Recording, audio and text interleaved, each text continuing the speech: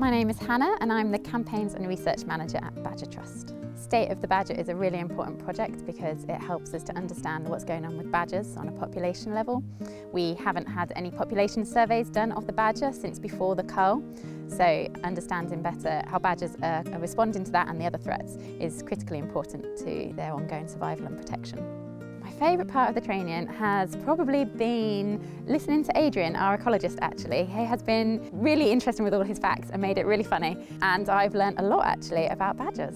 You can get involved with State of the Badger by signing up on our website and following us on social media.